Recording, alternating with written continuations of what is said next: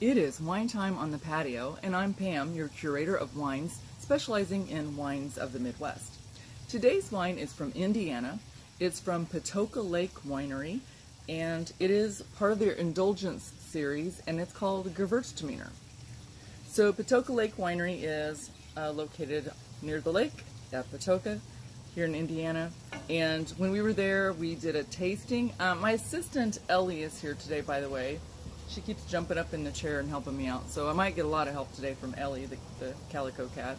But anyway, so this winery we visited in August, I believe it was, and we did 8 tastes for $10, and you got to keep the souvenir glass. This is not the souvenir glass, this is my Riedel glass.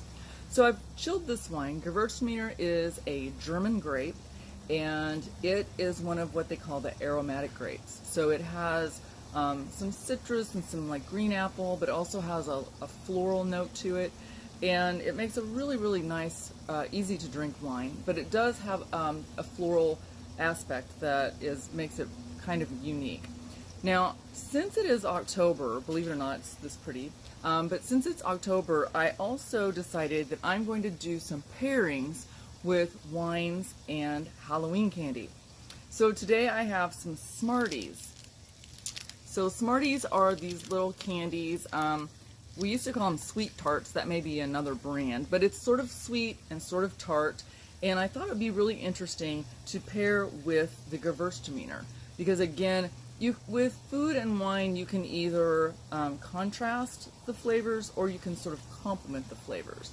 And I thought the floral notes in the Gewurztraminer would be really interesting with the sweet tartness of the Smarties.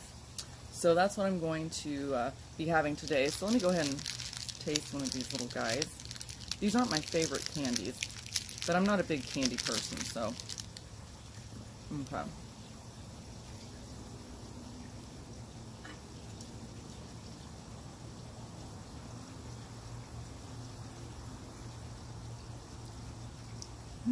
I really like this together.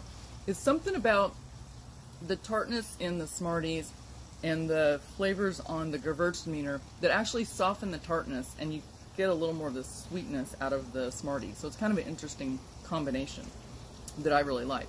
So I'm going to be enjoying this today for wine time on the patio, and it is wine time. Cheers.